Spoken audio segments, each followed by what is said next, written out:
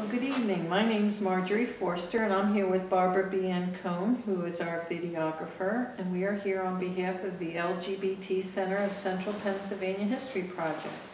Today's date is November 28th, 2017, and we are here for an oral history interview with Melita McCully. This interview is taking place at the LGBT Center of Central Pennsylvania. Melita, do we have your permission to record this interview today? Yes, you do, Marge. And if I start to speak too fast, and I also tend to speak with my hands, you can tell me. We have a consent form for you to read over and sign at the end of the interview. Got it. Please say and spell your full name. Melita, I spell M as in mother, E as in echo, L as in Lima, I as in India, T as in tango, A as in alpha. McCully, M as in mother, C as in Charlie, big C as in Charlie, U as in uniform, L as in Lima, L as in Lima, Y as in Yankee. Thank you. What is your date of birth and where were you born? 11 December 1952, and I was born in Greensburg, Pennsylvania. That's out near Pittsburgh, isn't it? I have no idea. We left there before my brother, who's 24 months younger than me, was born. So it's out in western PA. I know that because we left Florida. I moved to Florida after my dad died. So tell me about your family and your early child development. I'm the oldest of 7 children. I had 5 brothers younger than me and 1 sister. 4 brothers are still alive. I basically raised them after my father died, and I did an awful lot of child care while my father, because my mother dealt with a lot of health issues. Just leave it at that, if you don't mind. I was always attracted to girls, but didn't understand why. I used to think there was something wrong with me because I'd hear my aunts and uncles on my dad's side talking about the hard life I was going to have, so I thought I must be ugly. But I understood after I figured out my sexuality that what they were talking about was very obvious. I mean, my mother made 30 red dresses to try and get me to wear a dress, okay? We would get hand-me-downs from our cousins, and I was always wanting to wear the boys' clothes. That's just, and today I would probably have been identified as transgender, but I'm definitely not transgender. But at the time, you know, since I had 5 brothers and 1 sister who was 7 years younger than me, I thought I was just like, you know, I had a reading done recently with Bill Stillman, if you've ever heard of him, and one of the things that came up was my father showed up, and apparently I used to ask where my penis was, you know? So I believe that just because of all the other things about my childhood. So I remember the first girl I had a crush on. Her name was Maria Tiesta, and I was in 2nd grade. Beautiful girl, olive skin. But I didn't even try to figure any of that stuff out. After my father passed a week after Christmas in 1965, and my mother was pregnant with my youngest brother at the time. And I was instructed by my uncles that it was my responsibility to take care of my mother and my brothers and my sister and the baby that was coming.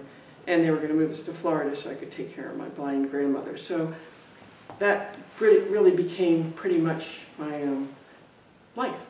I went to Catholic school my whole life, kindergarten through 12th grade. And the way it worked back then is if your family didn't have a lot of money, they would give you tuition free. I would volunteer in exchange for my brother's tuition. I held 2 jobs when I got to college. I did not go away to college. My mother's brother called and reminded me that my mother needed me to stay home. So I stayed home, and my day job was working for the city of St. Petersburg in the recreation department. I was the first woman lifeguard on the beach. I was a recreation supervisor, and I had about 100 men working for me and about 30 women. And I could take the boys to work, my little brothers. I worked my college schedule around their preschool and kindergarten because they were 10 and 12 years younger than me. I had bought a car, and one of the nuns from my high school took me to get a license because my mother didn't have a license and her car wasn't legally registered, so of course she couldn't take me. I felt really lucky to be able to take care of my brothers and my sister and my blind grandmother. And I thought that's just how life is supposed to be. What else went on in my home I will never discuss from when my father was alive. other than we were told never to talk about what went on in our home. And probably a lot of people were told that. So I went to an all-girls Catholic high school, and I looked at a lot of the girls, but the parents didn't want their daughters associating with me. I didn't understand why, so it's always, I don't understand why I'm being treated like this. But my security was taking care of these kids, and taking care of my mother, who was, I understood after I lost my partner probably a little bit about how it felt for her, but not completely, because when our father died, she had us remove what pictures there were, and we were not allowed to talk about him in her presence. And that was just how her generation dealt with grief. So anyhow, I'm working the day job with the recreation department, and then also, after I would take the kids, get the kids to bed, so I get the kids' homework, get the kids to bed, do the laundry, blah, blah, blah. I had a night job at a grocery store, and I was the head night cashier. And then I took 19 hours a quarter, first at St. Petersburg Junior College, and then at the University of South Florida. I couldn't tell you the name of anybody in any of my classes or any of my professors. But I graduated with a 3.67 GPA and 23 extra hours. And I'd taken care of these kids and had the 2 jobs and didn't have any debt. And was able to take care of a lot of expenses at home. So I went to... Excuse me, your mother was still there in the home? Yes. Okay. But my mother was best with 1 child. So what happened, that's a good segue to explain something. So you keep hearing me talk about my brothers. Well, my sister was the perfect girl, the girly girl, and she was also a world-class swimmer. And so what my mother's journey began was to be involved with my sister's swimming. And my sister swam and set many records in grade school and high school, and went on to college and swam on the United States team when we boycotted the Olympics. But she did go to the Pan Am Games. Her record stood for many years. And my mother was very much a one-child person. So like when a grandchild would be born, it was hard for my siblings to understand that whoever was the youngest grandchild was where my mother was going to spend her attention, okay? I think you can kind of understand what my mother's illness was, okay? She spent a lot of time in her bedroom, okay? My father would come down and say, your mother won't be coming down today. If it's a dirty diaper, I'm 3.5 years old. If it's a dirty diaper, you can leave it till I get home at 7 in the morning. Otherwise, you and Joey, 2.5, know how to do it. You know how to heat up the bottle. You know how to make the formula. Yes, we can do all that. But, so anyhow, I lived in a boy's world and took care of my brothers and my grandmother. My grandmother was a little bit of a challenge. Like one time, one of the boys came to me and they said, Melita, Mama just put her drink in Donald's bottle. And I'd asked her to just hold him and give him his bottle while I was cooking.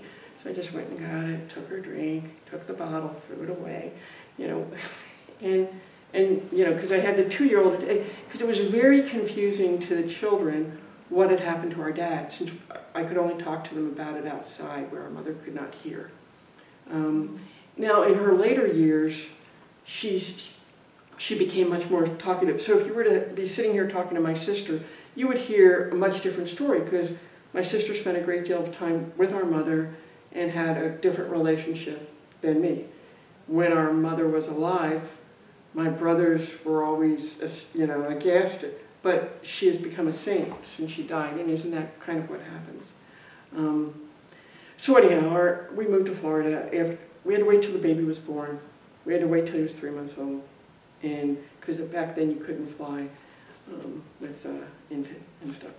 So anyhow, I got to take care of these kids, and so those were my children, and I got to go to a good high school and a good college, and I got a good degree, and so I get a job at the bank. My uncle had gone to school in St. Pete because that's where his parents, my grandparents, had retired to, and so he had a very dear friend who was vice president of the bank.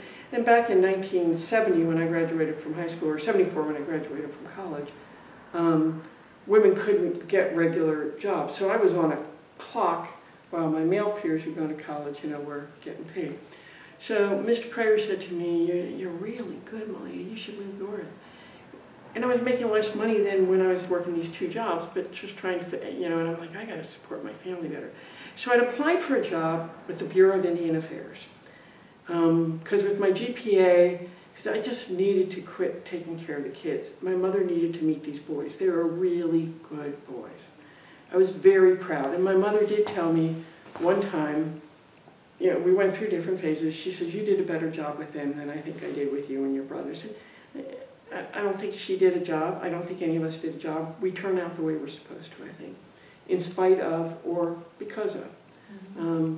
So anyhow, I applied for this job with the Bureau of Indian Affairs, and in the process, apparently when I was in college, I'd taken some exams that showed that I had a high propensity for stuff that men normally can do, mechanical, that kind of stuff. So an Army recruiter kept calling me. And there's a few brilliant moments for my mother to stand out in my life. And this Army recruiter's calling, and I'm like, no way, I want to join the Army. I know nothing about the Army. So my mother says, well, who are you talking to? I said, some recruiter's calling. And she says, tell them that you're only interested if you can be an officer. Well, that means nothing to me. But her father had been on Eisenhower's staff, and so she knew what an officer was. And my mother came from a good family. So anyhow, I told him that. And about 5 months later, I get this phone call. Hi, this is so-and-so, Lieutenant Wolf. I'm with the U.S. Army, Women's Army Corps, and we're going to double the number of women from 1% to 2% in the U.S. Army. And I'm like, yeah. And we understand you want to be an officer. And where do you want me to put this? Right? And I said, well, I don't know. And she said, well, let me tell you a little bit about it because you may not be interested. I said, okay. So she says, well, this is how it works. You can submit your paperwork. I'll send you the paperwork.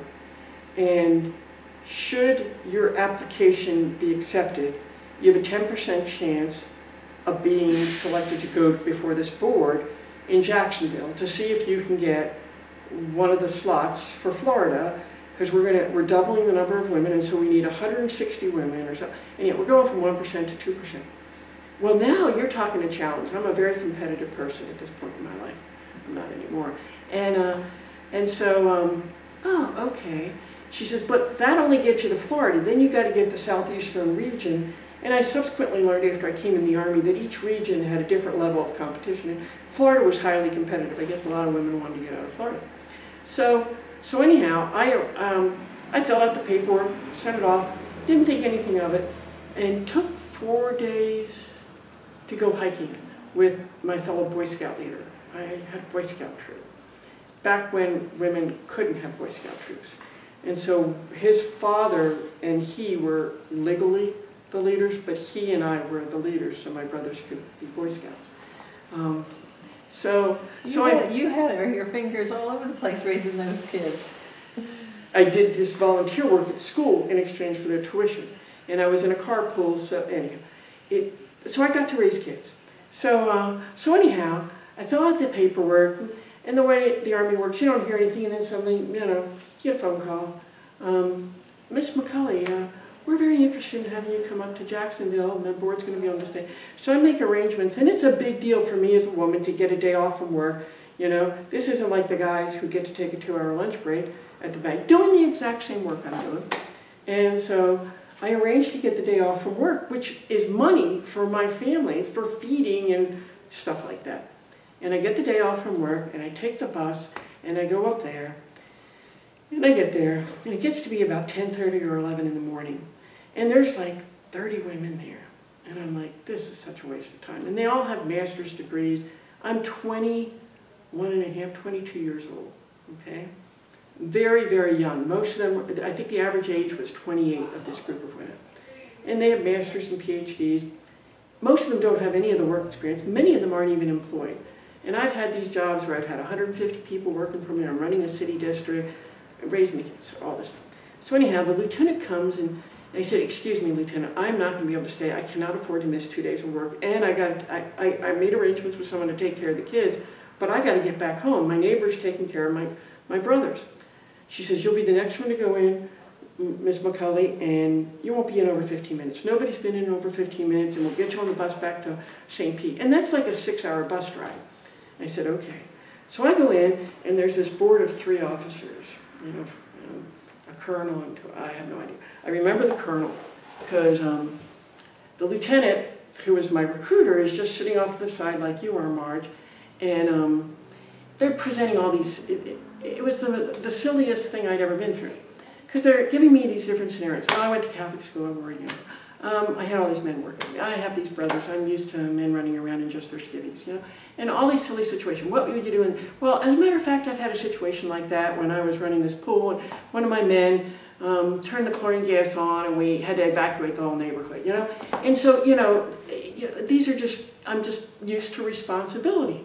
So anyhow, we're talking for, you know, and he says, I said, well, I was off hiking the Appalachian Trail when that, you know, and so he's just going on and on with all these situations. And I'm just sitting there, just being myself like I am with you, thinking nothing of it. So anyhow, an hour and a half had gone by. And he says, thank you so much for your time. This is my personal business card, Miss McCully. If you do not get a call, because you're exactly what in the United States Army, I want you to call me collect in Atlanta. This is back in the time when we had phone booths and collect calls. I said, sure, okay, thank you, sir. Thinking that he's just blowing smoke up my butt, you know? Because nobody's ever said anything that complimentary to me other than my supervisors with the city, who were very impressed. You know, and I had to go through the normal hazing there also as a woman. So anyhow, I come out and the lieutenant says, oh my God. She says, you just blew it away. And I'm just looking at her like, I need my bus ticket. I got to get home. And I just let it go. So I get on the bus, I come home, go to work, go see Mr. Crayer and tell him how it went. And he says, Melita, I think you really did well. And I'm just like, Mr. Crayer, I don't know, but you know, I've got to find another job. I said, because I'm not making enough money to help my family out and support them. Because my mother was pretty irresponsible with her money. And so, anyhow, a few months pass, and I get a letter or a call. And I'm off hiking again for a couple days. And anyhow, bottom line is, I've been offered a commission in the United States Women's Army Corps to report in February, I think it was. Well, I don't see the letter. My mother has a way of just bringing in the mail and just kind of stuffing it. So I don't see the letter until after that February date. But I call him. Oh, yeah, no problem. We'll take you for the 1 May class. Will that work? You know, you got to be there 1 May, class starts 2 May. I said, sure. He said, you know, you need to go down and get commission. It means nothing to me. You know, people start saluting me. I don't come from a military family. So, you know, okay. So I, you know, I introduced my mother, you know, I'm like, and I tell my brothers, I want you to take really good care of Mom. And they even take turns taking their day off from school to spend time with their mother. You know, I was really, really proud of my brothers at that time. And I'm still proud of them, we just don't have much contact, which is not relevant, I don't think. It is kind of relevant, but it's not. So, because I think the more significant story is what I did in the U.S. Army. And this is the first time I've even talked a little bit about it. So I get there. Oh, and by the way, I had to get a waiver when I put in my application because I exceeded the maximum height for women in the Army at the time, which was 6 feet. And it was only because I was applying to be an officer that they would allow me to come in, because I signed a thing saying I would pay to have all my uniforms made, and you don't even want to know how much I spent on uniforms, because they didn't make uniforms to fit me at 6'2". And so, but that was okay. So you had to pay for them? Yes. Oh. But I'm an officer. Okay, so officers normally pay, but the stuff in the clothing sales store is pretty inexpensive. So what they did when I went through basic is they sewed on fabric to the end of the skirt, they sewed on fabric to the end of the sleeves. Well, of course, I'm failing inspections and doing a lot of push-ups. And then for the women's fatigues, we ran masking tape from here down. And the only pair of tie shoes I owned, because I wear a men's 12, which is a pretty big shoe for even a woman. You know, I mean, for even a man. I think my dad wore 10 and a half. You know, so So anyhow, they didn't have any combat boots to fit me because I'd gone to the WAC Center, Women's Army Corps Center in school at Fort McCully. I was told I wasn't going to be allowed to graduate, which of course I was going to get to graduate if I didn't get shoes and boots. So my classmates, helped me out because a lot of them had more of a military background. And we got some boots from Fort Benning and blah, blah. And so anyhow, I did get to graduate, obviously. And but the way I chose what I was going to do in the Army, because what was happening is this was May 1976, and the Women's Army Corps was being disestablished in 1978, 2 years later. And so we were being detailed to a branch for formal integration into the Army when the Women's Army Corps was disestablished. So the guys from the different branches in the Army, you have infantry, you've probably heard of, and armor and artillery. And so you have the combat arms branches, and then we have what are called the combat support arms branches, which is like military intelligence, signal, Corps of Engineers, you get the chemical corps, military police, and then you have the combat service support, which is personnel and finance, AG, that kind of stuff. Supply, which is quartermaster, ordnance, which is maintenance.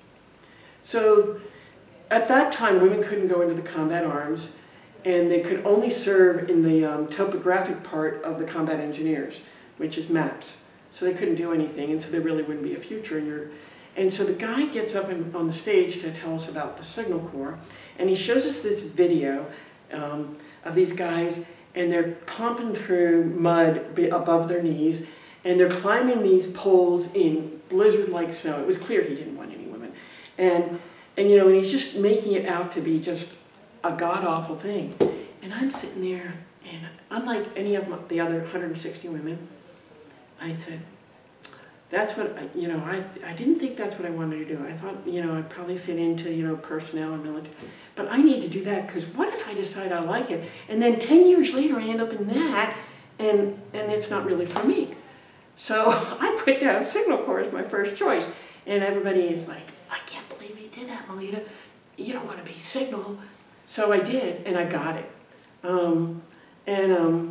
So in my class, there were 160 women. I was commissioned as a second lieutenant based on my physical chronological age of 23. But I had the work experience from working for the city to be commissioned as a captain. I'm glad I wasn't, and then I was commissioned as a second lieutenant. The average age of the women in my class was 26 and a half. And the average educational level was a master's, and 9 of the women had PhDs. I just had my little bachelor's degree at the time. When you fast forward to the time I retired, I was the only one still on active duty. By the time I had 10 years in service, there were only 5 of us left. I subsequently did command, I was the first woman in the Army to command a tactical combat signal brigade. Women had commanded signal brigades and military, but not combat tactical. And where was that? My brigade was stationed in Germany, and I was the one who deployed my soldiers into Kosovo, Macedonia, and a couple other places I can't tell you about. So, I could tell you about it now, but it's not really relevant because I'm not sure I can really tell you. So we'll just leave it at that. I was a battalion commander in the 1st Cavalry Division. But anyhow, so let's get back to get into the Army and everything. And I signed up for airborne school, but then I twisted my ankle, broke my ankle playing football. But they kept re-x-raying it because they couldn't understand why my bones hadn't ossified. And it was because I hadn't finished growing, and I could have told them that. So anyhow, consequently, I couldn't go to airborne school, but I already had orders to go to the home of the airborne, which was Fort Bragg, which had just opened to women. So I arrived at Fort Bragg, and they'd had a few rapes in the bachelor officers' quarters, so they didn't want to put me in the bachelor officers' quarters. They wanted me to live off post. And so I got them to give me a room in the bachelor officers' quarters, and I reported to the brigade commander, and he was so pissed. How did I get this woman?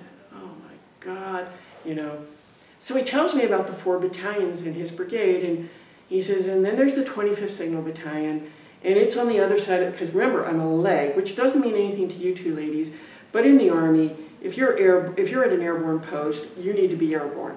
You don't need to be a leg without wings that you can jump out of an airplane. So here I was, because of my broken ankle, even though it had healed without a cast, which is a whole other story.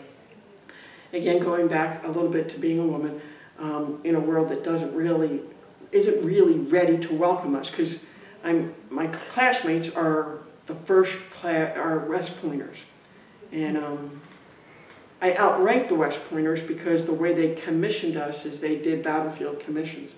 So we don't take there's a law that nobody who graduates from ROTC can have a date of rank senior to a West Pointer if they are commissioned within 45 or 60 days. But battlefield commissions don't count. So I outranked all my West Point classmates, so I was in charge of them in school. So anyhow, I get to my brigade commander, and he says, so there's like 8 of us reporting in, 7 guys and me. And they immediately get their assignments. And then he offers me this job as the Assistant Public Affairs Officer. There is no such position. And says, you know, goes on and on. I said, no, I want to be a platoon leader because, again, suppose I like being in the Army, then I need to do what you need to do to become, you know, a successful Army officer. So he says, well, we have one unit. It's called the 25th Signal Battalion. It has the highest crime rate on Fort Bragg. We have 8 walking 82nd Airborne Division MPs to patrol it. It takes all the court-martials east of the Mississippi. Remember, this is 1977 now, January 1977. So we're still dealing with the end of the draft, even though the draft had ended several years ago. So, you know, I'm interviewing the soldiers in my platoon when I finally get, so anyhow, he sends me to lunch, tells me to come back. I come back. And he says, so how was your lunch? Great. So how about that a public, no, I want to be a platoon leader. Okay, I'm going to send you the 25th. You remember? And I rehashed to him his whole speech about it being on the other side of the rail tracks, crime, you know, Article 15 day office. So I go down there, and the battalion commander and the XO are like, oh my God, where did she come from? You know, how did we end up with her? Because that unit only had officers who were West Point Airborne Rangers, except for like one person who might have been OCS. Because of, remember, it's the high crime, it's got all the guys that have been court-martialed. So anyhow, it's like, oh, so what am I going to do with her? He says, look, I've got this job as the Assistant Personnel Officer. No, I want to be a platoon leader. So what he tells me to do, and this is really relevant to our whole story, I think, he says, I want you to go home, and when you come back in the morning, we'll talk. So I come back in the morning, and he says, so what do I want to be a platoon leader? Okay, then you're going down to Charlie Company, and they're going to the field this afternoon. So remember, I'd got in that room with the BOQ. So I go to the field without any field gear, okay? And I'm in the field for like 5 days, and my platoon sergeant is pissed, like, the F did I do to end up with this female lieutenant? So anyhow, he won the prize. And everybody's making fun of my company commander because he got stuck with the female, you know, and so it's like the big talk in the whole battalion. So so I come back and, you know, my stuff has been put in a storage locker because I wasn't in my room and they've rented it out to somebody else and all that. But you remember that brigade commander that I told you about? 6 months later, it's June, and we're out on this major exercise, and the Corps commander is telling everybody in the Corps that they need to go down to the 25th Signal Battalion at Site X such at this great coordinate and see this female lieutenant, you know, in action. You've got to go see her. And so the joke in the battalion, we had 1,300 soldiers on our battalion, was if we charged a quarter for everyone who came to see Lieutenant McCully, we could have had a steak and beer, remember we still drank back then, dinner for every soldier in the battalion. That was the parade that came through. And that's relevant to another story I'm going to tell you. So then a couple weeks later, my battalion commander calls me into the office and says, Colonel Nelson, who subsequently became General Nelson, his son is an ROTC cadet and he wants his son to shadow you for his 2 weeks of AT. Okay. So you're the prime example of what people should be doing. And then, and we've probably run out of time by now, but that's okay. We can stop. Aren't you out of time? I don't even know what time it is. No, we're good. Okay. So anyhow, you remember the story about the Corps commander. Okay. So that's relevant because remember I told you how I was taping my uniform. Right. So a few months pass, and the big commander of the Women's Army Corps is coming to Fort Bragg, and she wants to meet with all the women. And Fort Bragg is one of the 2 largest posts in the U.S. Army and in the world as far as military posts. The other is Fort Hood, where I was battalion commander. And so all the women are over in the core support area on the other side of the highway. Fort Bragg has a major highway that goes through it. And so, so anyhow, the brigade commander and battalion commander tell me I have to go to this thing at the theater, so I go over to the core area and I go to this. And so she gives her little spiel, and she asks me any questions, and I raise my hand and I say, yes, Second Lieutenant McCully. I don't know my brigade commanders in the audience. Second Lieutenant Melita McCully, ma'am, and I think these fatigues that you've given women to wear should be sent to Africa. They're totally non-utilitarian, and the oil and grease in the motor pool just gets absorbed into the uniform, unlike the men's uniforms. They don't fit us right. You know, they don't protect us. They're supposed to be a protective, our fatigue uniform, and now we wear battle dress and desert camis. They're supposed to protect us. In fact, my later uniforms had radar screening in them, believe it or not. So, you know, this is a totally unacceptable uniform. And she says to me, Lieutenant, be at ease and take your seat. Okay, I guess I shouldn't have said that. But you know, I'm just a second lieutenant, right? So anyhow, I'm walking out of the theater and I see my brigade commander. I'm like, oh, fuck, I'm really in trouble now. So, and I'm supposed to go have dinner with this general. So I get in my car and I race over to my battalion before going home to change my clothes to tell my battalion commander's gone for the day. So I go home, nervous as shit, get myself changed to go to the dinner. I get to the dinner and there's like 20 women officers. I don't know any of them because they're all from the other end of, you know, the part of post where women are, and not where I am, which is, remember, the highest crime and all this stuff. And she looks at me and she says, I don't want to hear a word out of you, Lieutenant. Okay, fine. So, the next morning, I'm waiting at the battalion headquarters for my battalion commander to show up before physical training. It's still dark. It's like 5:30 in the morning. You know, we do more before 9 o'clock than the rest of the world. So anyhow, I tell my battalion commander, I said, sir, I got to talk to you. I did something really bad yesterday. He says, oh, Colonel Nelson called, and General Emerson asked if we could have you on standby. General Emerson's the Corps commander. Remember, he had everybody parade, because he's going to be meeting with General Clark, and he's going to address your concern about the utility uniform, because you're absolutely right. And he wants you on standby in case General Emerson has any questions for you or needs you to come up there to further explain this to General Clark. General Clark being the woman in charge of all the way. Okay, so I'm on standby, never hear anything.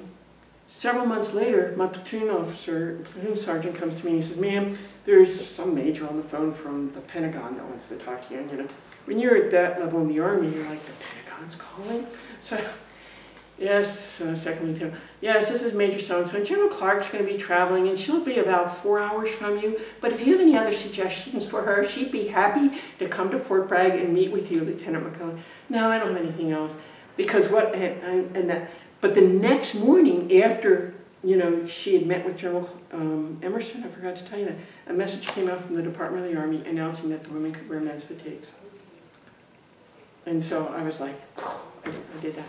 So, throughout that whole assignment, I was catcalled. My very first time on staff duty, they put me on staff duty.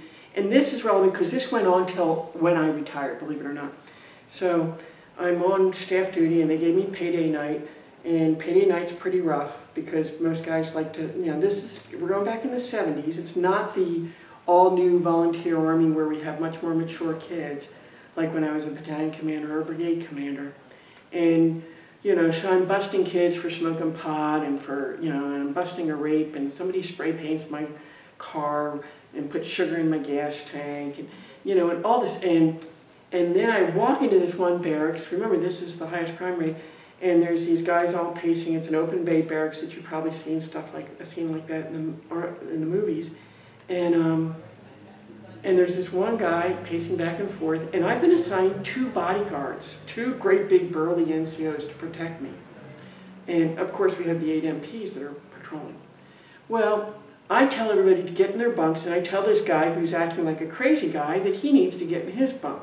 So he hauls off and hits me and knocks me on the ground. My bodyguards run away. They leave.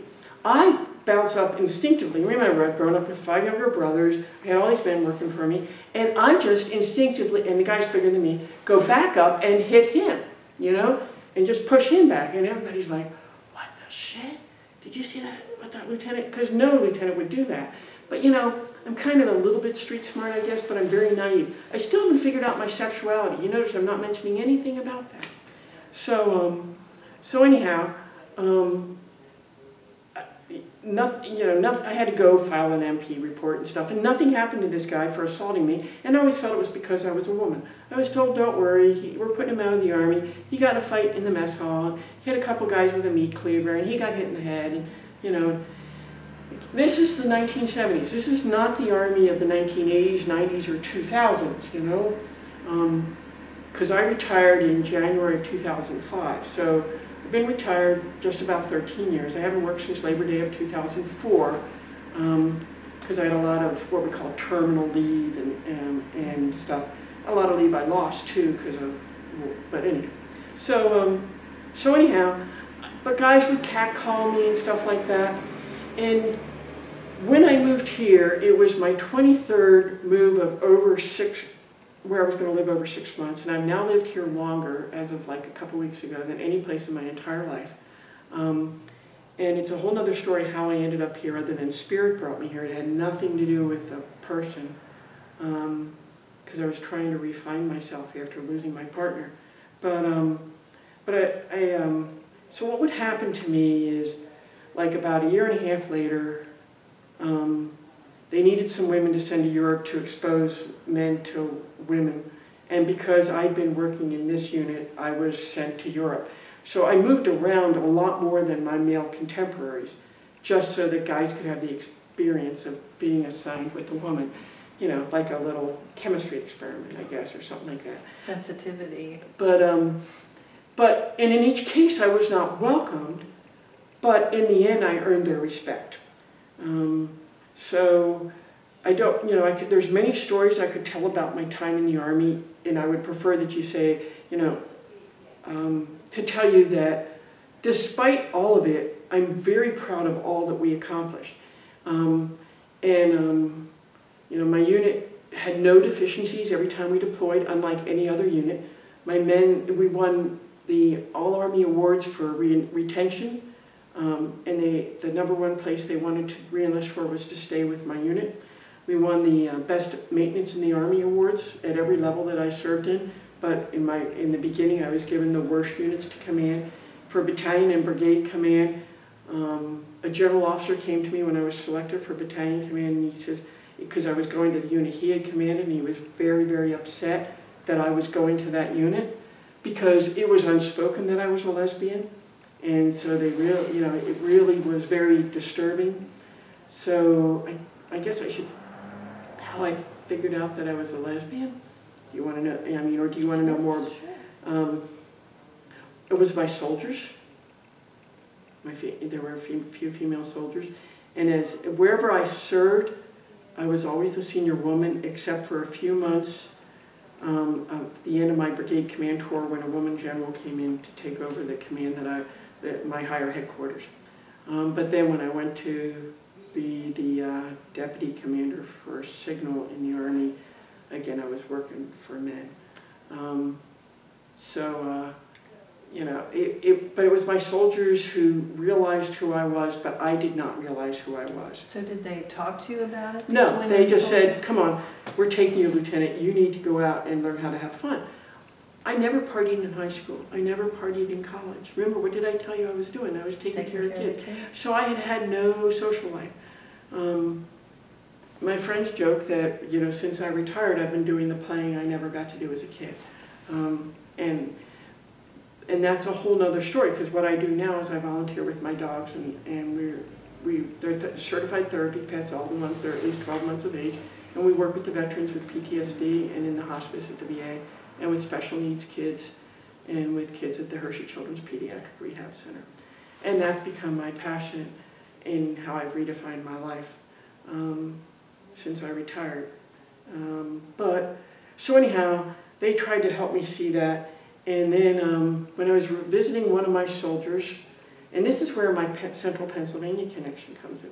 So I'm visiting one of my soldiers in the psych ward, and what happens sometimes with soldiers when we send them overseas on their initial assignment is some of them are just, although they're very mentally stable if we'd left them in the United States, sometimes it's just too much to send them overseas. So I'm visiting him up in the psych ward of 97th General Hospital, and this psychiatric tech, who is an enlisted soldier, verboten for an officer, makes a pass at me, and I fall in love with her, you know? And she's from Loysville, Perry County, and her name is Rochelle Grogan. And we recently reconnected this year, as a matter of fact. So we had, you know, a relationship of sorts. It wasn't, you know, we had to be very discreet, and because she was enlisted living in the barracks up in Frankfurt, and I'm a company commander with 330 soldiers, or 360 soldiers. Yeah, you had to be very, very careful. But she was a pretty loose girl, and she'll tell you that. And so she got involved, you know, I made friends with, at this point I've now come out enough that I'm connected with the other lesbian officers. But unlike them, I'm not doing some of the things, because remember, I've been pretty much a buttoned kid, so I'm not going out to the bars and doing stupid things and getting caught. So I'm never under investigation. So Rochelle, I catch her in bed with one of my friends, and you know, it's just a bad situation. But I'm still in love with her because she's my first love, and you know how your first love is. So I end up coming back. I finish my company command tour. I come back to school at Fort Gordon, and she's gotten involved with my best friend at the time that I'm going to share an apartment with, and so that's just a crazy situation. So. You know, and so I'm like, I don't want to deal with any more of this lesbian stuff. So my next assignment, after I finish all my schools in Georgia and Virginia, is to go to Fort Monmouth, New Jersey. So I go to Fort Monmouth, New Jersey. I've sworn off ever getting involved with anybody because I don't like the drama of the lesbian community, and maybe I'm just supposed to be single, right? And so I'm pretty close to one of my male peers, and this other male peer in another unit, so he is dating a woman named Jo Carol Terry, who later becomes my partner. And I have a friend, Michael, who is good friends with Sharon, my best friend who had cheated on me with Rochelle. And so Michael and I go to the military ball, and JC and Scipio go to the military ball. And JC had quite an alcohol problem at that time, because she hadn't figured out who she was. And in the Army, if we came out, you know, we would have been kicked out, not even with an honorable discharge back then. I mean, this was really, and a lot of our peers were being investigated. So I've got all this drama behind me, and I just want to tell you a little bit about her, because she was the greatest thing that ever happened to me in my life. She helped me become comfortable in my skin as a woman, and she really helped my family a great deal. And it was very traumatic on all of them when she got sick and then subsequently died, but especially on me, of course. And so anyhow, so she made a couple passes at me, and she asked me to, she was getting promoted to major. She was about 5 years older than me, and so she was a little bit senior to me, to say the least. And so technically, when she got promoted to major, we weren't supposed to be hanging out either, but at least we were in the same unit. So, so anyhow, so she invites me back to her house. She invites me to her promotion ceremony, and of course Skip. And then she invites us both to her promotion party. And so I tell Skip, and he says, yeah, let's just go. So Skip and I go to the promotion ceremony, and it's real nice. And I said, I'll meet you at the party, you know. And because at this point, you know, he's pretty much given up on dating her, but he still cares about her, you know, and he knows her very well. Well, I get to the party earlier than him, and she and her unit have been partying for hours, probably, you know, for several hours, and so everybody's pretty loose. And her sister's there, her mother's there, and I walk in, and she puts her arm around me, and she's introducing everybody to me as her lady. And I'm like, I gotta get out of here, because she's in a military intelligence unit, her brigade commander's there, her battalion commander's there. Boy, but she had slept with so many guys that nobody took her seriously, thank God. And she'd been a debutante, and if I read it, she was not even, she should have had a waiver for being too short. She stood on her tippy toes to be 5 feet so she could get in. So you can imagine what we looked like walking around. because she was barely 5 feet tall, and I was like, and I'm a kind of a, you know, I was kind of a goofy girl at the time, you know, she really polished me off. So anyhow, I'm like, I gotta get out of here. I don't belong at this party. So I tell her I've got to leave. So she wants to walk me out, and she kisses me, you know, in the parking lot. And Skip's coming in, and he says, "What's going on?" I said, "I got to go." And he could tell by the look on my face something bad has happened. He says, "I'll meet you at 5:30 tomorrow morning before any of the guys get in." So I spill my guts to him and tell him what has happened. Because in the Army, we're like brothers, you know. They don't see me as a girl. They just, you know, once they get to know me, they just see me as another one of the guys. He says, "Melita, you got to stay away from her. She's just bad news. She's got an alcohol problem. I went to take her out, and she was passed out, blah, blah, blah." So anyhow, she calls me up and asks me to come over. And long story short, I end up, you know, spending the night with her. And she says, "Don't expect this to ever happen again." And we were together for the rest of her life. So, and because she was so good at what she did, with getting back to the Army, and I was so good at what I did, and she had slept with so many men before I came in her life, and she was such a foo-foo girl, nobody believed that there was anything going on other than what we would tell people, that we shared a place, because she had pretty more administrative type assignments in the intelligence corps, and I had muddy boots, so she could watch my cats, and because I always had animals, and I could take care of her stuff when she would be on travel using suitcases and airplanes and stuff like that. And she did do some muddy boots, but not quite like me, and she didn't want to do it like me.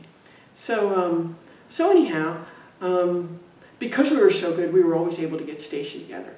And we did better than people in the married Army. But at this point, you were just roommates to everybody. Yes. So how did you manage to get stationed together? Okay, so the first time, I was really pretty good at what I did, and so we had our first assignment together when we met, and then I'd been there like 18 months, and I was handpicked to go to this special assignment in D.C. I was just like devastated because I was going to have to leave this love of my life and everything. But she'd been selected for this next higher school. So we worked at, neither of us ever felt we had any future in the Army. So we had done the course for the school out in Kansas by correspondence.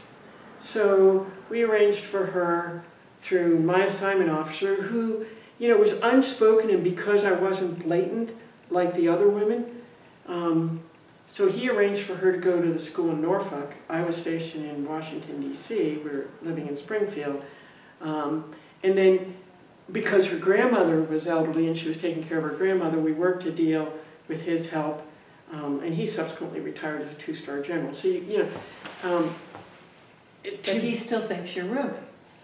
Yeah, but he knew the truth. Okay, he knew the truth. So that's the thing you got to know is, as long as you didn't put it in their face like a lot of the other women, and you know, would put on the dress. I mean, so an example. One time I'm at this affair, and I'm in a skirt, you know, linen suit, you know, all dolled up. I don't even own any skirts anymore.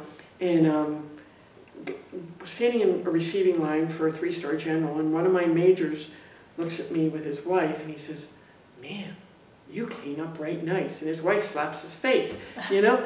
"Don't talk to the colonel like that," you know. And they'd all look at me like, "Man, you have legs." And JC used to talk about my legs, because I'm a fairly attractive woman. I don't try to be attractive, but anyway, she said I was. And that's really all that mattered at the time. But so what we did, because we played the game, and because we would have them into our home, and we were so open about living together instead of hiding the fact we were living together, and we were both great chefs, and we loved to entertain, and we were always having people over, just like I just did for Thanksgiving, it was okay. I was never really accepted by my peers. What was interesting, it was 2 grades above whatever I was, accepted me for who I was. My female peers had a real problem with me, and my male peers, their wives had a problem with me. And that was because I spent more time with their husbands, And I saw their husbands in situations that you would not normally see a man in. Because I spent most of my time in the Muddy Boots Army, suffice it, and it wasn't the same Muddy Boots Army as a lot of these other women were in. Suffice it to say, we even did gang showers together at times, you know? But could I even tell you what a penis looked like? No, I couldn't, other than from a picture. Because I had 3 minutes to get that shower, I had my clothes, I wanted to get my shower, and I wanted to get out of there, if that makes sense. Because that's just how it was, you know? So I never really thought about it, okay? Because I had no interest. I believe there's a continuum, and I believe I'm on the continuum where I've just never even looked at a man like that. Where I have lesbian friends who have been married, who took a while to come out, and who were able to be comfortable with a man but are more drawn and attracted to women. I have some very close male friends. I have a lot of, unlike my lesbian friends I have here, I have more straight friends than I have lesbian friends, just because I can get along with just about anybody. Because I identify, the happiest thing about being retired is being able to acknowledge who I am. Don't ask, don't tell was great for us because at least nobody could ask us any longer. The hardest thing sometimes was with my soldiers when, you know, one of my subordinate commanders wanted to kick somebody out for being gay, and I, as the court-martial convening authority, had that approval authority, and it was a moral dilemma for me, you know, because at that point under Don't Ask, Don't Tell, they could get an honorable discharge. And so I would have to be very careful how I questioned them, you know, because I couldn't expose myself, even though it was pretty obvious that the colonel had L tattooed on her forehead, you know. So if they acknowledge themselves as being discharged. gay, so the crime was acknowledging. After Don't Ask, Don't Tell. Prior to that, the crime was being caught, or anybody reporting, and then they would do an investigation. So they were always investigating the lesbians and gays. But I will tell you, so an interesting story about my uncle. So my uncle, a wonderful man, and he says to me at one of my brother's weddings, he says, "So Melita, you're still in the Army?" "Yes, sir." "I guess we have nothing else to talk about." "I guess not, sir." Because for him, he served in Korea. My dad served in World War II. Women that went in the Army were one of two things. They were lesbians or prostitutes, you know, very loose women. When I came in the Army, a woman who got pregnant was automatically discharged. With an honorable discharge, we paid all her pregnancy stuff. Shortly after that, she had the option of staying or not, but she had to have a family care plan, and it was not easy to stay in if you had a child. When I went through training at Fort McClellan, the men that were there as our instructors to teach us orienteering and all the ranger stuff, which of course I got into and none of the other women really did, and I think it's just how I'm wired, to be honest.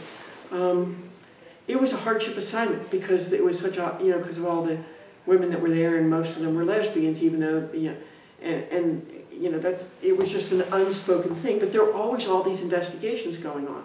What's very interesting is all our friends get investigated. Ask me if JC or I were ever investigated, and I will tell you we never were. And yet, you know, when we both had security clearances that gave us access to even presidential stuff, okay, we'll leave it at that. And because there's all kinds of security clearances, and it's based on what you have a need to know. So you know in those security clearances, it came out. But there's this rule, I don't know if it's a rule or law, if JC was alive, she could answer the question for you because she was in the intelligence corps, where they can't ask lifestyle questions. Okay, so they can't ask. So even if it comes out, so they might interview all of our neighbors, you know, but if our neighbors have never witnessed us kissing or holding hands. Yeah, now, what was very interesting is, you know, like, my male superiors would say, and even our neighbors, you know, wherever we lived would say, "You two are better friends than any married couple." And when she got sick, she had a disease called idiopathic pulmonary fibrosis, which is not related to smoking. It does the opposite to your lungs of emphysema, and so you basically suffocate. And there's no treatment for it other than a transplant. And so she ended up being medically retired, and the Army paid for her to get a lung transplant. So at the same time, all that's happening, I'm a brigade commander in Germany.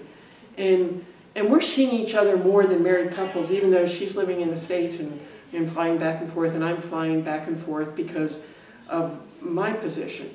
And I'm also flying all around the combat theater, because I had soldiers at like 31 different locations. Because the way we deploy in combat communications is in anywhere from teams to platoons to companies, but we don't form a brigade formation like in an infantry division. So anyhow, she went down really, really fast, and so I'm finishing up my brigade command tour, and I'd been selected for this position out at Fort Huachuca, which is a mile high, which is a very hard place to breathe, as you can well imagine. And Colorado? No, Arizona. It's about 5 miles from the Mexican border, 85 miles southwest of Tucson. And she'd been there for the intelligence center in school, and she just loved it, and it was her dream to go back there. So isn't it kind of neat that I'm getting assigned there? So anyhow, we were able to, so I explained to General Rush, because when I got to be senior, like as a brigade commander, I was entitled to family quarters. Well, I couldn't live in those family quarters, because then she wouldn't have been allowed to visit me more than 30 days a year, because she's not a blood relative, okay? So, I forget, it's not really relevant, the stories I would tell to be allowed to live off post, but when General Russ elected me to be his deputy out at Fort Huachuca, there's also a set of quarters for that. I mean, if you were to drive into Fort Huachuca, even on 9/11, my picture was in the MP guard, in the gate shack, as, like the who. And I'll tell you a funny 9/11 story if we have time, but if I don't, it doesn't matter. You don't need to hear the story. But, so anyhow, he said to me, Melita, you need to live off post. He says, no problem. And I said, JC, and he was the one that had gotten JC and I signed together in the beginning. He said, JC's very sick, sir. He said, when you get the phone call, you just go. And he would work my TDY. And my aunt, who's my mom's sister, was also very sick. Got sick about the same time. And she had a son who had a drug problem. And so I was responsible for both of them. Time to finish? No. Oh, okay. So I'm allowed to? Yeah. So anyhow, I was running back and forth taking care of both of them. Now, at this point, where was your partner? Okay, so when I returned from Germany, I got her medically retired and everything like that. Okay. And at that point, she needed to go on oxygen. We flew out to Arizona, found a place, got her on oxygen, and she got shingles in her esophagus. And I thought she was going to die, and she thought she was going to too. And so I took her, I was called to Walter Reed, and I said, and I talked to her pulmonologist, and he says, Melita, I know that the diagnosis, you normally have a year or 2 years after diagnosis. I don't know if she'll make it till the spring. And so one of the things that she'd had the presence of mind to do, she had a buddy who had been diagnosed with prostate cancer who worked where she worked. And he had suggested that she call Johns Hopkins to get a second opinion. So she called Johns Hopkins, so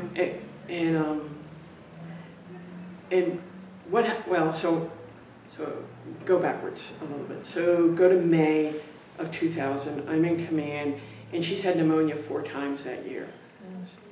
So anyhow, we decided that it's better for her to have the biopsy without me and have me there for the results.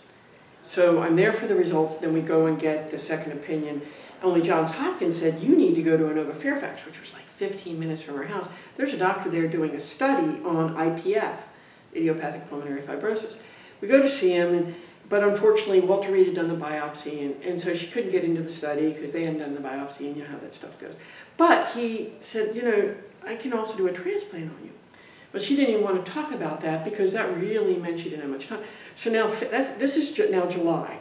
So we fast forward to the end of November, I'm home from Germany, and I said, we got to go over and see Dr. Nathan, let's just go. So we went over to see Dr. Nathan, and unbeknownst to me, Dr. Nathan had a gay brother. So he knew not to ask me the question about my relationship, but he knew that I would take care of her.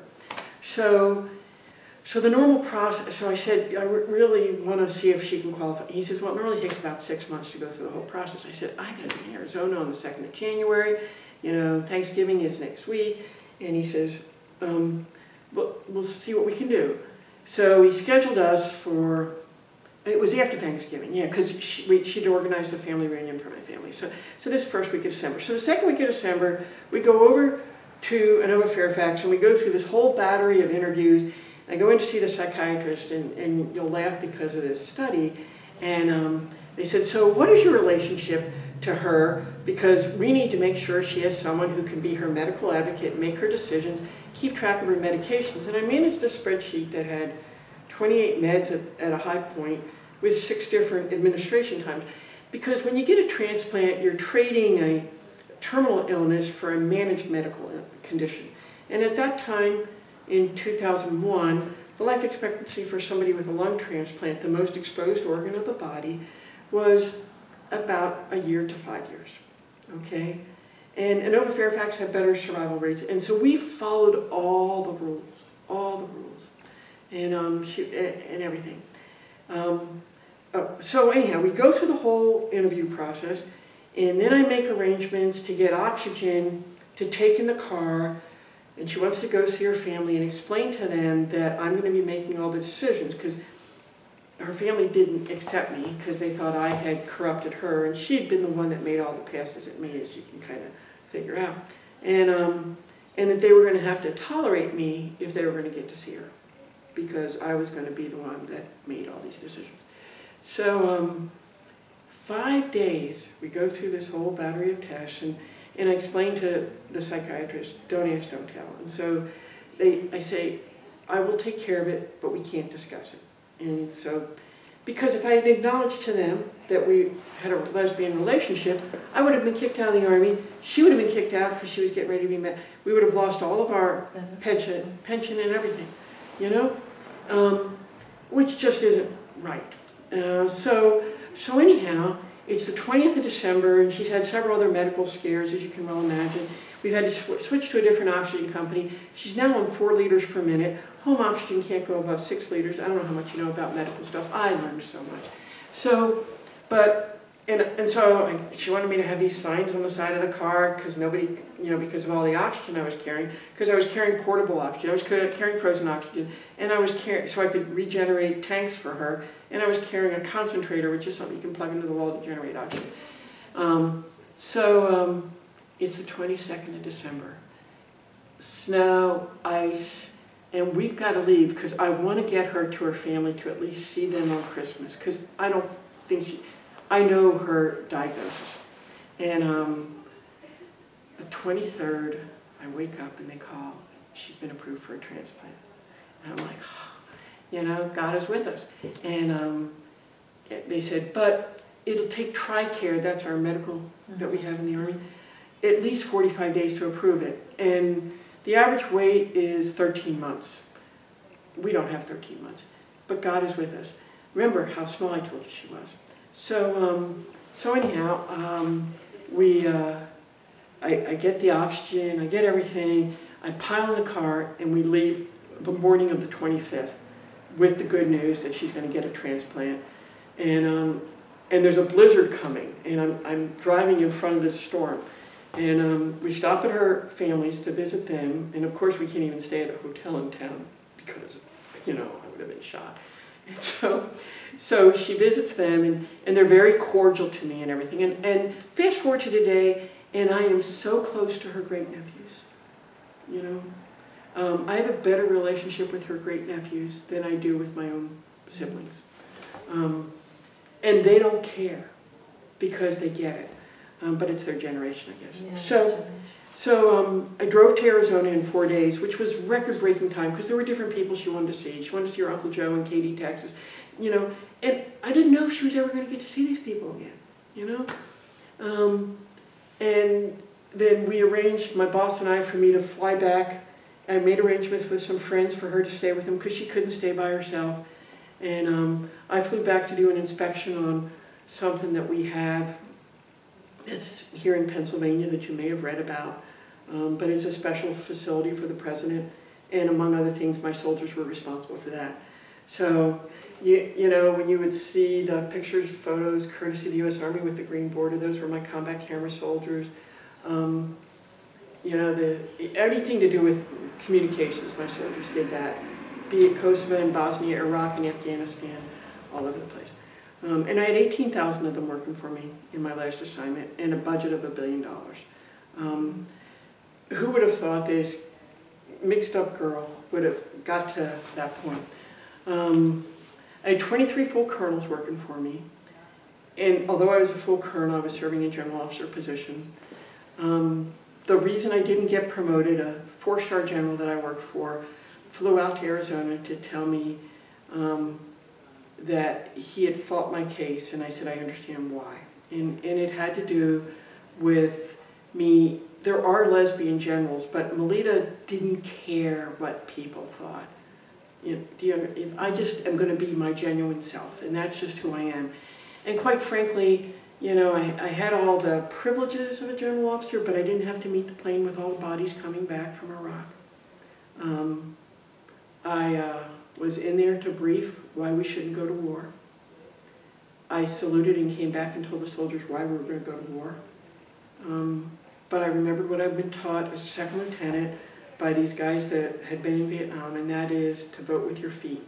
We were put under stop loss when the war began, 9/11, and although we told them we needed to go to Afghanistan, George W. Bush, and this is now unclassified, only wanted to go to Iraq to avenge some stuff to his father. I was locked down for about 5 days when 9/11 happened, and JC needed all her medications, and it was my admin assistant who took them to her because she wasn't allowed to come on the fort, even though she was a retired full colonel. So how many people ever become a full colonel in the United States Army? Having worked at the personnel headquarters, I can tell you, out of every 100 lieutenants we commission in the regular Army, not nurses, doctors, and chaplains and lawyers, about 45 to 50 in peacetime, and more, depending on the combat situation, will become majors. That is a successful career for an officer. The Army runs on private soldiers. We don't run on officers. Of that 45 and that 100, 23 will become lieutenant colonels. Of those 23 who will become lieutenant colonels, about 8% to 10% will become battalion commanders. JC was a battalion commander. Of that, same 100, same 23, same 45, 5 to 6, closer to 4 to 5 for non-combat arms, closer to 6 for infantry and armor, will become full colonels. Okay, and of that, 6%, 3% will become brigade commanders, but the bulk of the brigades are in the combat arms. But there are a few brigades in the non-combat arms, which is what I was fortunate enough to command. And of that, 0.08% will become brigadier generals. Okay, so I feel like I had more than a successful career, and she did too. And you just don't find many women that get promoted as far as we did. So just to clarify, you got her back to Arizona? Yes, and then she did not have the lung transplant. She did. So what happens? So what happens is we get to got there on the 2nd of January, around the 30th of December, 28th of December, something like that. I reported to her. My sister-in-law and brother flew in from Hawaii to help watch over her and help with her and help get us unpacked because I had to go to work. And my sister-in-law stayed for a couple of weeks. And then because she couldn't be alone. And then around the 3rd or 4th week of January, it was getting time, because TRICARE had said they would approve her transplant around the 1st of February. And this is a really phenomenal story. So we made arrangements for me to come back and inspect that unit. We put her on a different commercial plane. We both flew commercial, but the cheapest fare wasn't the one I was flying on. My friends met her with oxygen that we'd left at their house. I had the oxygen that she'd been using at our house. she flew with oxygen provided by the airlines. It's really complicated. And she went in and saw Dr. Nathan, and we rented a car for her and everything. And 57 days after going on the list, she got the call. A boy had been in a car accident. It was a passenger, probably we believe it was a boy, based on what some people saw in the news. And because she was so small, and her blood type was AB positive, so she was a universal recipient, because we don't try and type and cross-match with lungs like we do with kidneys and hearts. So the lung, being the most exposed organ of the body, is frequently non-viable when we can harvest many other organs. She only needed one lung, unlike somebody with cystic fibrosis, so 2 people could be helped by those lungs. She was in very good physical condition. We realized after her diagnosis that she'd probably fought this disease for several years, and it was probably what had killed her father, and it was probably genetic. So that was the 4th of April. She got her transplant. I immediately made arrangements to fly back, but I didn't get back for like 23 hours. I took the red eye, but you know, it's not like there's a lot of planes leaving out of Tucson, and put one of my guys in charge, and did not get to see her before her transplant. They wheeled her back maybe 15 minutes before I walked into the hospital. But I was there in the recovery room when she came out, but again, we couldn't acknowledge, so we had to have a group of friends there, of course. And even in her obituary, I just listed that she had several special friends, and several of my friends agreed, you know, some of her friends agreed to be listed alphabetically with me. So I was just listed alphabetically as one of her friends. I was the, so that was April 4th, and on April 11th she was discharged. We began the journey of getting her adjusted on all her anti-rejection and other drugs so that she could move to Arizona. And that's a whole chemistry, and it really gets into the art of the medicine. And so by the summer, and I would fly back every other weekend to visit. And so I would work like a 9-day stretch and then take a 3-day weekend. But I would have my phone, and anybody who saw me in this assignment, I carried 2 phones on my person. I had classified capability, and I could preempt all the communications in the United States in the case of a natural, because of my responsibilities. And the doctor had said to me, he says, we've had Navy people who've been in this hospital. I've never seen anybody associated with the military be able. I lived in the ICU when she was on life support the last 27 days of her life. And they brought me the classified that I could not do otherwise. So the Army was very supportive but unspoken. So what happened? So she came out for the 4th of July, which is our anniversary, her Independence Day, is what I called it.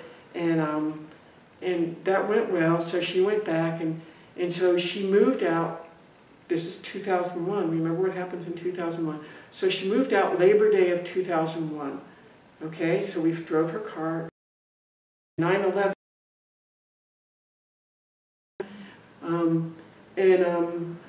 We had a house off post and stuff like that, and because of my responsibilities, I could not go home. I had to recover the Pentagon. I had to get soldiers into Afghanistan. There was a lot of stuff going on that I don't know if I'll ever be allowed to talk about. But I had folks involved in the World Trade Center. I mean, it was.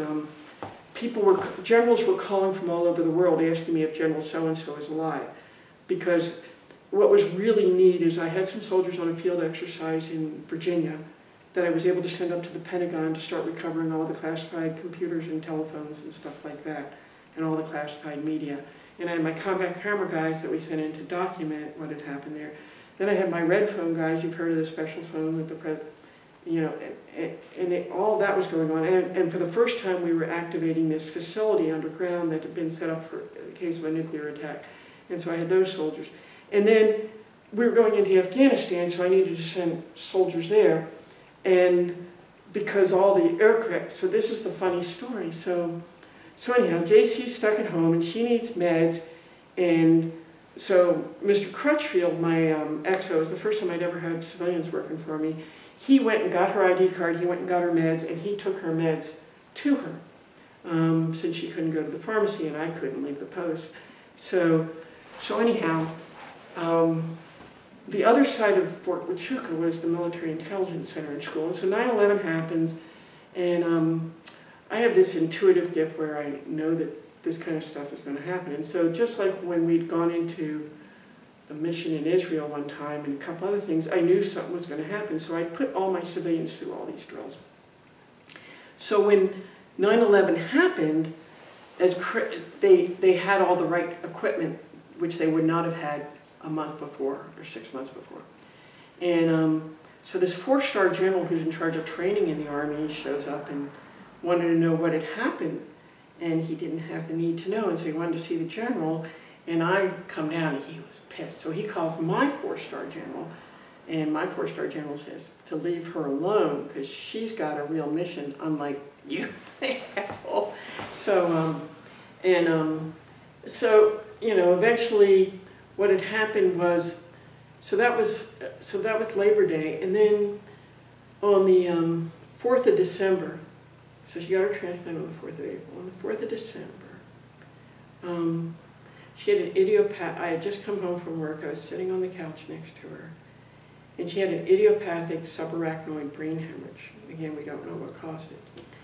So fortunately I was there, and I immediately called the transplant line like I was supposed to, and I said, I think I need to call 911. So I called 911, and they were there right away, and I followed them to the local little hospital. I mean, this is like a little village hospital where we are. But there was this ER doc on that recognized exactly what had happened, got a helicopter to air evac, stabilized her, and got her air evac'd up to Tucson. And I had a great big folder I carried with her powers of attorney and my aunt's. So I followed them up there, and they were putting her in like neurology, and I said, no, she needs to go to cardiopulmonary at this was the University Medical Center, because she's a transplant patient, and we've got to make sure we don't screw up her. But long story short, what happened was she went into a little bit of rejection as a result of what they were doing to stabilize that. So then so she gets discharged on the 11th of December, but I got to be in court. So several of my wives, of my officers, go and pick her up, and one of my wives ran the pharmacy. And we had a snowstorm, because remember I told you I'm a mile high, even though I'm next to the Mexican border. So we didn't have the meds she needed, and the pharmacist drove a couple hours to get the meds that we needed for her, and they picked her up from the hospital while I was in court. So, so things got really crazy after 9/11, and my aunt deteriorated really rapidly. So I was flying back and forth, taking care of my aunt, taking care of JC. I felt that JC needed to be seen by her doctor because the guys at UMC just didn't understand her situation. My general didn't like being at the Pentagon, and it wasn't that I liked it, but my aunt lived in DC, so, and JC's transplant team was in DC. And because things had changed after 9/11, we needed a general officer, and I was the closest thing to one, to be there with the Vice Chief of Staff and the Chief of Staff of the Army. So, we moved back to DC in December of 2002 because I was concerned about where I was going to get some support as far as friends go, out because I couldn't get it from the Army, because I knew she wasn't going to live forever. I knew we were walking a very, very fine line. So, April, so we moved back over the Christmas holidays of 2002 to 2003, and we went into Iraq in, I think it was April of 2003. So I was orchestrating something that we've never done before, which was a combat action that was actually done in the United States. And so I did that while I was taking care of them, so, which really helped us get Saddam Hussein, ultimately. And so she knew, because of her last real job in the Army had been working at the Defense Intelligence Agency. You've heard a lot about that because of Michael Flynn. and she was responsible for current world intelligence. And just like any married couple, you know, we did talk about some things. I mean, when I finally would come home, she'd go, "He's sending us into Iraq, not Afghanistan, isn't he?" And you know, I can't say, so you just, but you know, your partner can read your body language and stuff. So I really lived a lot of history throughout the Cold War and throughout each of the Gulf Wars and all the other operations from Grenada to Newfoundland or whatever. And I felt really privileged. Yeah. Well, thank you for sharing all this with us. Now, so when you then retired, then you were, the first time you were really open and out. Yeah. But by this time your partner... So what happened was she died that year, in 2003. We went on various trips, wherever she wanted to go. The Army was very forgiving. And then, and we knew there was something wrong, but they could, anyhow, she had aspergillus, which is, 2003 was do you remember all the snow, and then you had a lot of rain in 2003, and you probably don't, but it was very humid, very moist, and aspergillus is a fungus that grows in the air that you and I have no problem with, but somebody whose immune system, so she contracted it, and it's very hard to diagnose, and by the time we diagnosed it, it's not really treatable before, but we tried to treat it, so we put her on life support, and then I went through the battle of taking her off of life support. So I put her on life support. She went in the hospital last time on the 30th of September, put her on life support 3 October, took her off life support on 25 October.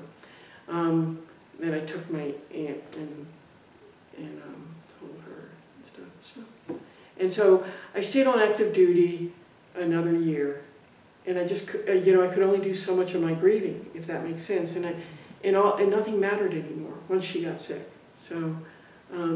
And that's why these generals didn't understand. They're all feeling really bad, I can't get promoted. They don't understand that life has taken on a whole different meaning for me.